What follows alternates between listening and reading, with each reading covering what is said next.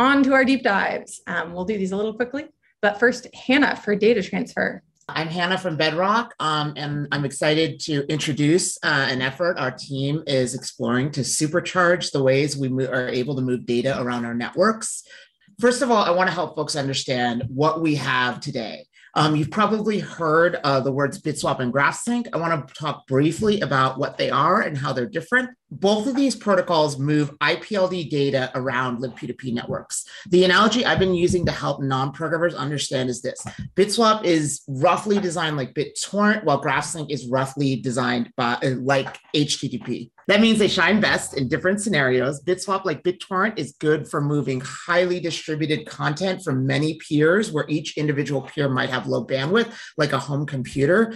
GraphSync, like HTTP, functions great for downloading data from high bandwidth servers like storage providers. The other big difference between the protocols is a historical artifact of how they were built. BitSwap is the bread and butter of IPFS, while GraphSync was written in the course of Filecoin development. This has led to some big difference in the implementations we produce. These aren't differences that are inherent to the protocol, but they're nonetheless quite significant. Go GraphSync supports layers for payments and authorization, while Go BitSwap keeps everything free. And not only that, but Go GraphSync provides multiple layers of control to our operators, while Go BitSwap has a lot less configurability. This has led in newer situations to a kind of a difficult trade-off. We are starting to see in like retrieval markets, it would be nice to be able to reach for either protocol without having to think about what is and isn't supported in terms of things like payments and authorizations. It's a tough trade-off right now. Retrieval markets, for example, needs multi-peer transfers, but also they're going to need payments eventually. What do they use? Right? And this is what Project Thunder is trying to answer, the why not both? We want to make each protocol more powerful and flexible so it isn't really a choice. I shouldn't have to say if I build for Filecoin, I use GraphSync. If I build for IPFS, I'm kind of stuck on BitSwap. Or if I use BitSwap, I can't have payments. The auto retrieve project you'll hear about next is great for bridging IPFS and Filecoin, but in a long term, one shouldn't need to run a server to transfer protocols. And it's not just about making these choices easier. We can actually use one protocol to fill in the gaps with the other. BitSwap lags behind BitTorrent in performance sometimes because BitTorrent starts with more information at the start about the structure of data you're downloading. So what if GraphSync could be used to quickly discover that information? How much faster could BitSwap be? These are the kinds of questions we're aiming to answer. So anyway, how are we going to do all this? Well, this is what you're going to get for the 5-minute version. No, seriously, I tried to make like a super simple architectural guide, and no matter how much I cut it down, the answer will be unsatisfactory unless I'm taking the other deep dives time, and I'm not going to do that. That's not what you do to teammates. Suffice to say, it's complicated. In terms of what we're doing right now, we have 2 protocols and several layers of payments that only work with GraphSync. In our current work, Bedrock is re-architecting the higher level layers to be fully protocol neutral, while IPFS stewards are building the hooks in BitSwap to make it possible to support payments. This is complicated, slow work, but you will see, hopefully, a re-architected Go data transfer V2. It says in a month or so, but I just heard 2 weeks. So in 2 weeks, it will be here. But here's a ton of more information. You can read the detailed project proposal and roadmap, proposed extensions to BitSwap, watch a video on how we're re-architecting Go data transfer, and you can also follow progress at #data_transfer_interop on FilSlack, and you can check the slides to dig into these. I might maybe do a deeper dive for programmers at some point. One last thing, we may not get this work done super soon. These kinds of protocol changes are really hard. They're always hard every time we do them. They're long-term investments and they don't always have super visible immediate wins, but they have very big long-term wins. So our team, it's possible we may need to get reallocated at some point for immediate priorities, but my hope is we're going to get there and that we're going to invest as an organization in this kind of low-level work to unlock these key long-term benefits for our network. That's all. Awesome. Thank you so much, Hannah. On to Will for auto retrieve. So auto retrieve, we've mentioned a couple times. This is one of the stopgaps that we're putting in place so that in the short term, we can make content that's in Filecoin accessible to IPFS, to gateways, and just more generally bridge some of the protocol gaps that we've got at the moment. It also serves a secondary purpose, which is it gives us a lot more view into the state of retrievals and lets us work with data programs to sort of help set up the right incentives to encourage storage providers to ramp up on their retrieval bandwidth and their infrastructure so that they can serve the amounts of retrievals that we're expecting to keep growing. So this is running.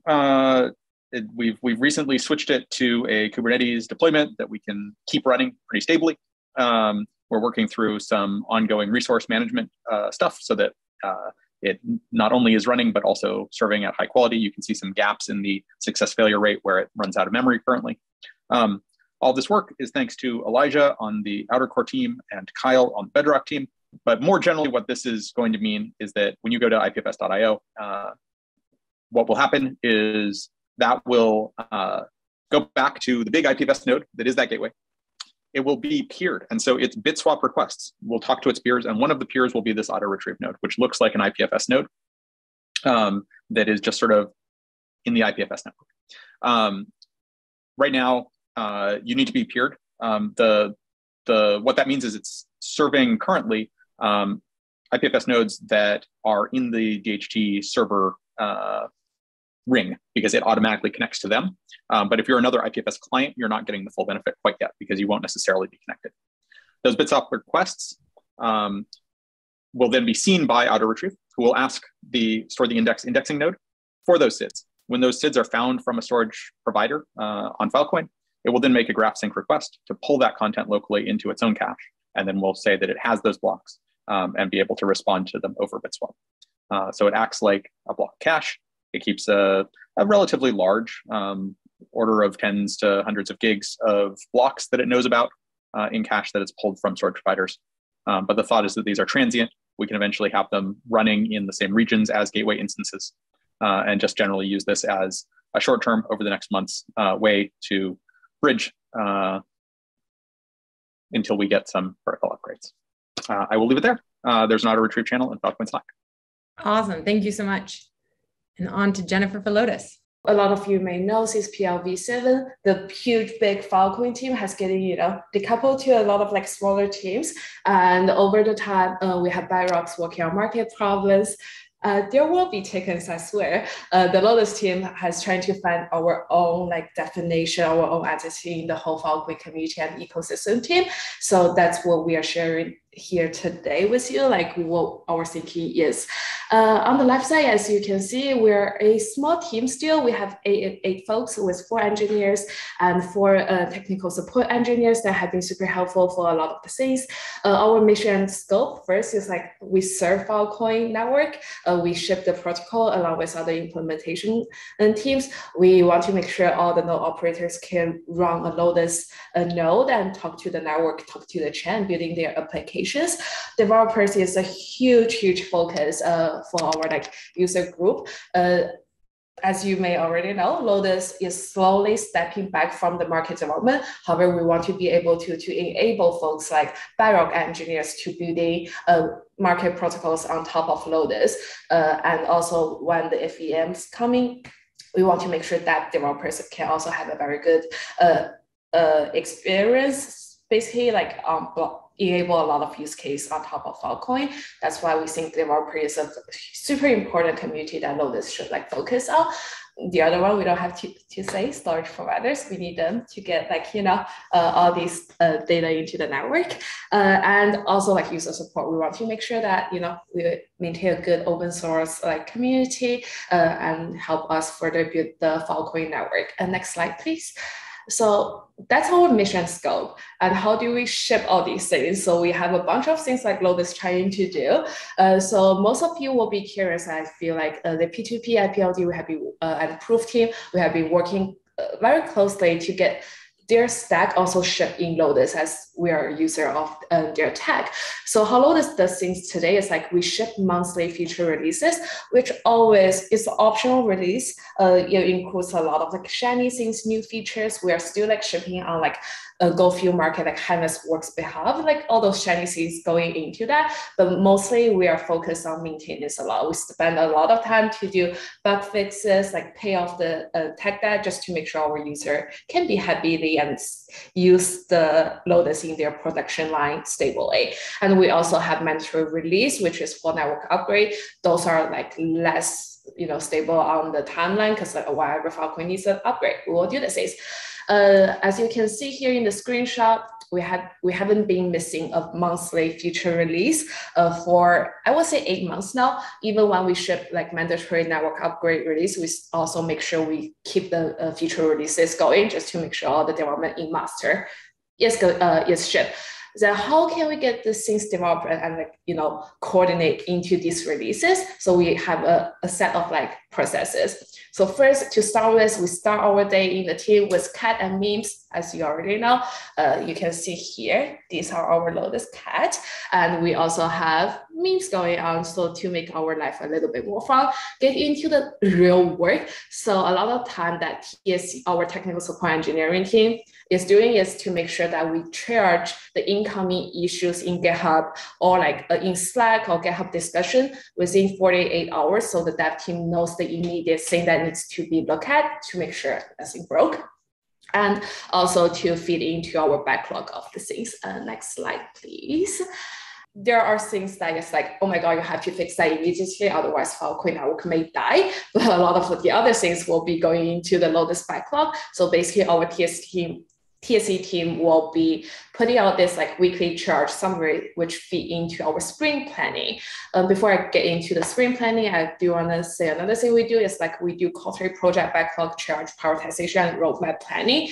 Because like Lotus is still kind of like a stakeholder of the core development of the Filecoin network. And because we are within PLN, working closely with a lot of other teams like protocol, opportunity team, CLL, consensus lab, DRAM team, we kind of know more like what's coming like, in the 6 months or a year basis. And that's why we try to keep everything in our backlog just to keep everyone informed, including the Filecoin Foundation and other core devs.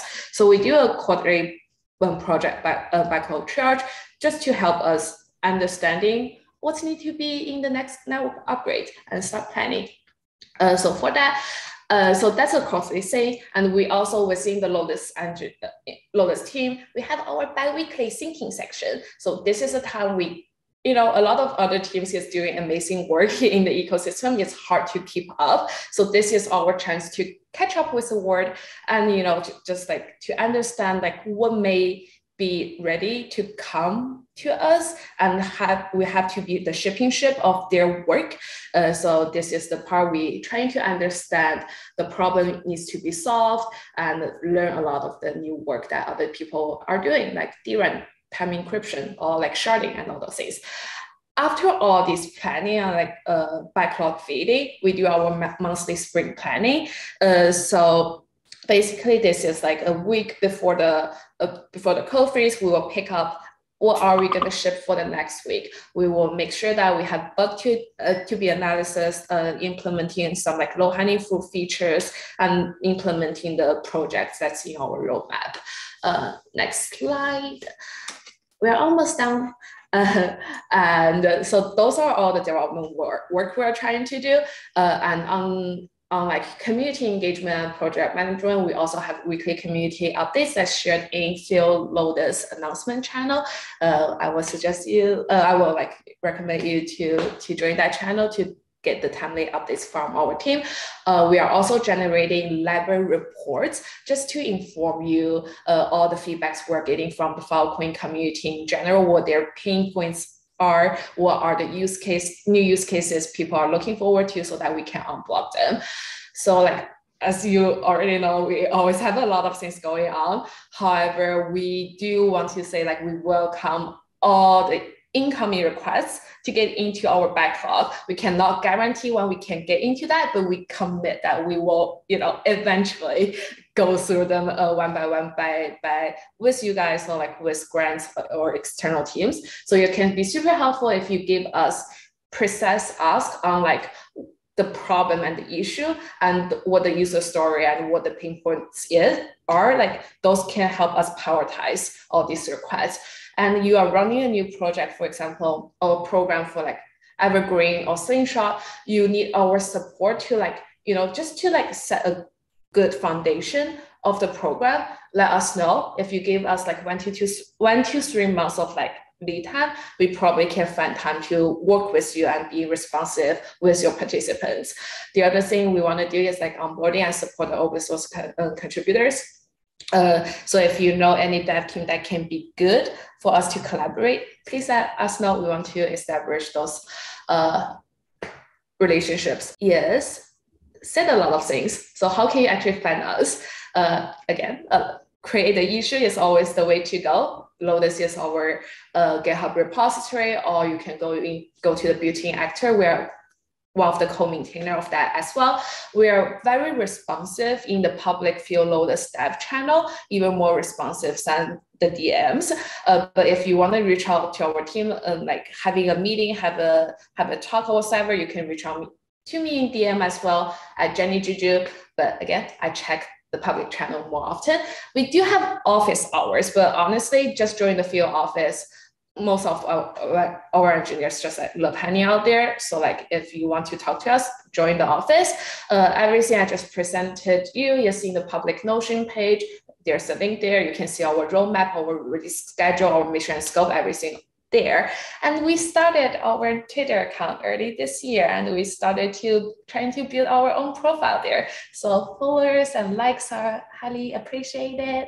That's that.